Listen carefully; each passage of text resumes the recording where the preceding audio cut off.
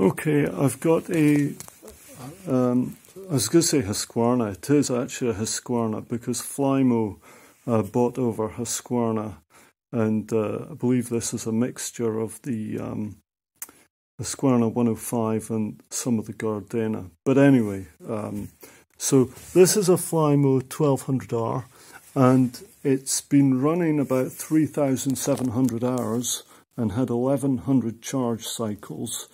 And it stopped working. So it just stops dead in the middle of the lawn when it's cutting. So I'm going to replace the battery and show you how to do that. But just before we get there, what I'm going to do is swing round here and show how I know it's had 2,300 hours of cycles. Sorry, 2,300, oh gosh, I can't remember what I'm saying. I'll just get on with it. Okay, so there's an expert menu in here. There's the on switch. We'll turn it on. And I'll put the pin code in so that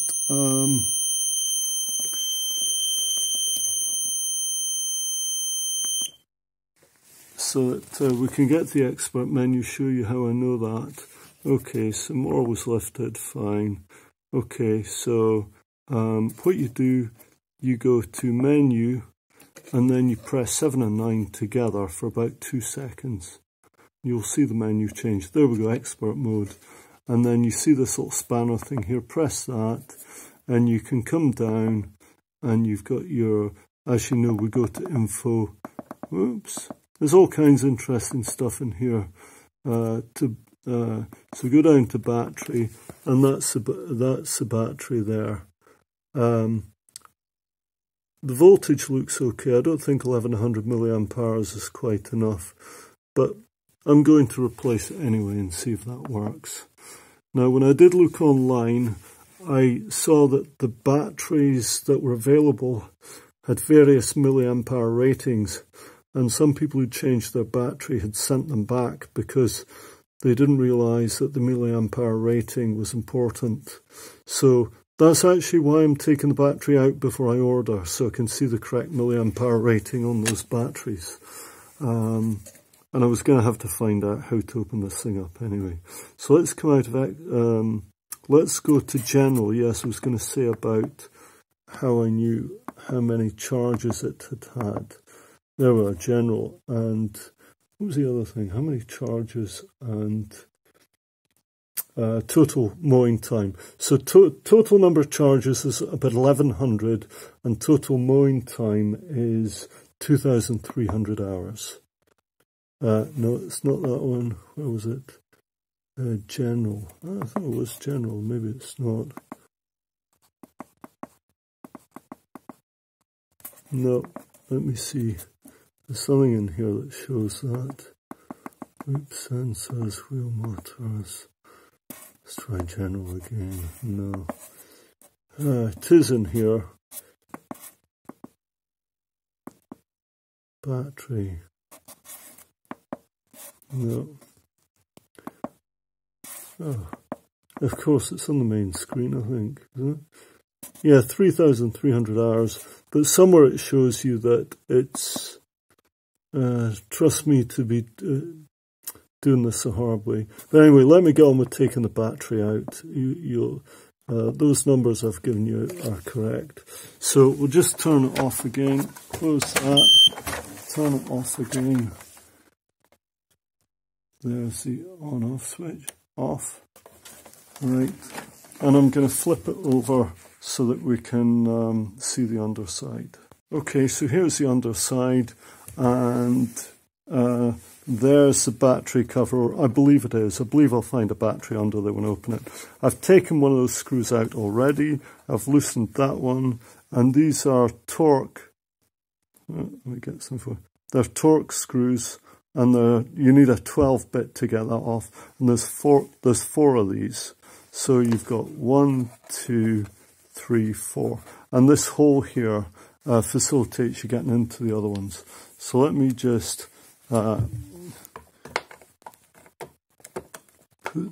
pop this in. Yep, that's it attached. Screwdriver on there, get that off. If I brought the Makita tools in, this would be a wee bit easier, but it's not a big job.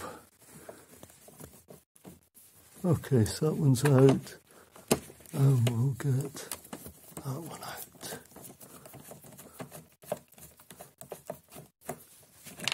Okay, so check I've got all my screws, nothing's missing. One of them's on the carpet here somewhere. Well, there it is. Okay, 4 screws. Right, so let's pop this cover out. Yep, there's a battery. And there's also a firmware update port with a USB-C port. Some of you might not know, I suppose I'm pretty sad, but that is a USB port. You can get a USB connector that will connect to that. So that's how they do a firmware upgrade. So let's see how this battery comes out. I'm guessing I just tug on this Velcro. Oh, there's another. I'm going to turn the camera off and work out how to do this, and I'll come back and I'll show you what I did when I turn the camera back on again. Okay, so here's how we get the battery out. That's the battery in there. You can see it says 18 volts up there. We know we're in the right place. Now, tugging on this Velcro strip here doesn't work. And you can see there's a torque screw down there, number 12, there at my index finger. What you do is you release that screw in the battery, the little plastic plate below the torque screw pops off and the battery pops out. So let's just do that now.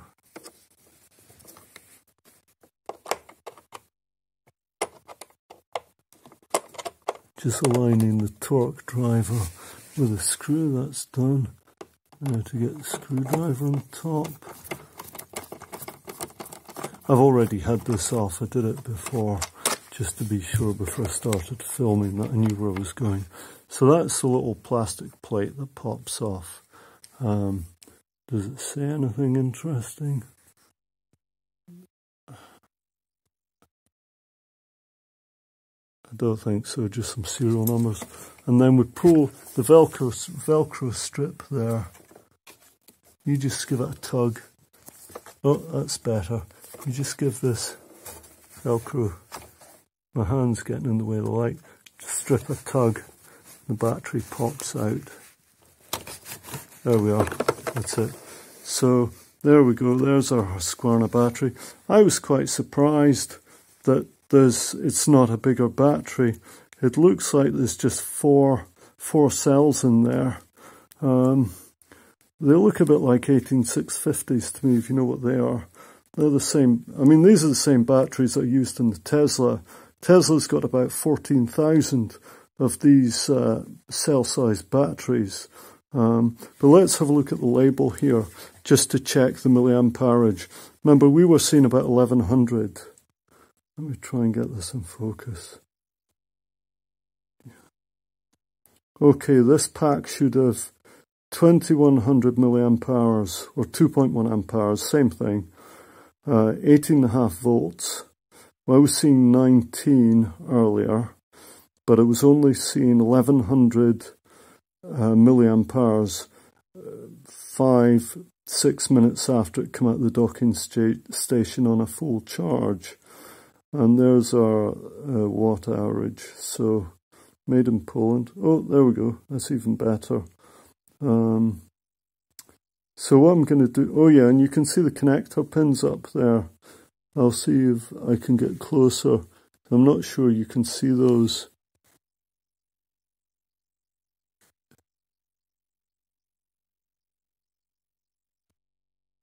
It says something TR and plus. I've got my specs on so I can see that. But, oh yeah, that's actually a T. Oh, minus TR and plus. And you can see those accord to, you can see there are pins in there. So there's minus, TR, and plus. So it's quite neat. I'm glad. I thought I might have to take the whole thing to bits to get to the battery, but they've thought this out well. That was easy. So what I'm going to do now is take this little unit apart. Oh, there we are. There's it. There's it in nice big letters. You can try and get focus. Minus, TR, and plus. So I'm gonna open this up a bit and let's see what's in there. We might as well. Okay, so this thing's got some tape around it. You can see the tape. It's also got these tie wraps. There's a bit of wiring, kind of minor wiring harness stuff, but nothing huge. So what I'm going to do is I'm just going to peel that tape off gently. I'll have to put the phone down to do that because I don't think I can. I need to get something to mount this phone, I suppose, but I don't do this often. Okay, I'll peel it back and then we'll have a look at what's underneath. Okay, I've peeled back the what is really just super quality gaffer tape, and it's not really allowed the thing to come apart. But so there's the super quality gaffer tape around it. What I was hoping was I'd be able to see exactly what those batteries are, their rating, etc., by peeling back enough. You can see some stuff there. You can see a QR code, but there's not quite enough. Oh, try and get focus. Sorry about the focus. It's an old camera. There's nothing, old phone. There's nothing I can really do. But this thing at the top, I'm going to release that by cutting this cable tie here. Okay, now let's see if this will come off now. Okay, these are indeed 18650s. We can see, I don't know if you can, let me try and prop it up. There we are. See if I can get, you can just about see 18650 there, version 3B. I don't know who's made these batteries yet, but the other thing is you can see there's a battery management circuit board down there. There's a bit of electronics in here with this pack. You can see the, oh well, maybe you can't. Anyway, there's a printed circuit board, the base, that's what all that tape and stuff sits on. So let me see if I can find out more. Okay, I've established that these are Sony batteries. The code there, I don't know if you can see it, it says US18650, so US18650 version 3B. And when I googled that number, what I got was, so there's our battery, it's the same one clearly. Sony V3B 18650 battery, and critically it's got the same rating as stated on the pack. So if you wanted to, you could order up some of these. I don't know where you get them from, but let me see if I can find out. So I've had a look online now, and I've seen people on Amazon reviewing these battery packs they've bought for the Husqvarna 105. Of course, we know that the Flymo 1200R is actually a Husqvarna. What they did was they bought a battery pack, the right form factor like this, but it had the wrong milliamp hour rating. I've just remembered the name of this brown insulating tape here. It's called Kepton tape. Anyway, useless information. Never mind. What I'm going to do is show you my search online to try and find something meaningful. So you can see I've got a load of 1200Rs batteries there, but none of them have the right rating. And this one here is that one will work. It's an original Husqvarna. it's sold as a Flymo battery pack, so it's going to be fine. But like you, like me, you probably don't want to pay 150 quid for that. So let me just see if I can. I've got some other tabs open. So I'm going to do a search here that is. So that was the problem I was having. Flymo 1200R stops dead. There was nothing on here. I gave up pretty rapidly. So what I'm going to do is Google search for Flymo 1200R battery. Battery 1200 mAh. There we go. See what that comes up with. Okay, so well, 40 is fine, I suppose. No, you see it's 1500 milliamp hours. It's useless. There we go. That one should be fine. 1200 milliamp hours.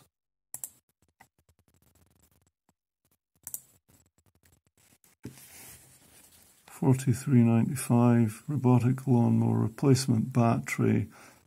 There's the critical bit. That'll do. 2.5. It's overrated, which is fine because the thing won't draw any more current than it needs. So as long as it's got enough capacity to deliver current and the voltage is fine, so it'll be an 18 volt pack. There's no doubt about that. It'll be fine. So I think I'll just go ahead and get that. See what it says. See if I can read that. It's an 18 volt 2500 milliamp hour replacement power battery for Husqvarna, Gardena, McCulloch, automower. I'm going to try that. I need to just get this done. Okay, I'll maybe post something up later to say it works, but I can't see any reason it won't. So this thing's destined for the bin, I suppose, the battery bin. But yeah, just to show you one last time, that's this label there, 2.1 milliamp hours, Husqvarna. Yeah, and it wasn't easy to get that out. Okay, that's it for now. Bye.